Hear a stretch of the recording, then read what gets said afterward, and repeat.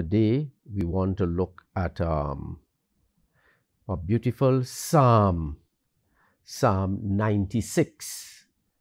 Different verses, right? But what I find rather exciting is proclaim the marvelous deeds to all nations. Proclaim the good deeds of the Lord.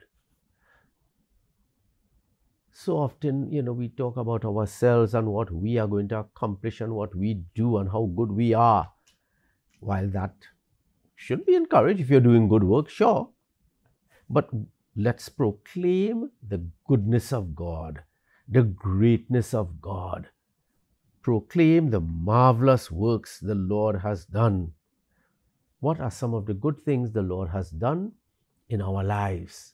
First of all, He sustains, maintains us, He keeps us intact, and that alone is enough to give God praise and thanks. So we begin our day by saying we are going to proclaim the marvelous deeds the Lord has done, and we're doing that to all nations. We are talking about the goodness of the Lord, as Scripture tells us. Taste, see, appreciate, get involved in the goodness of the Lord. So it's not that the Lord is doing His goodness there and we are here and we are, apart from Him.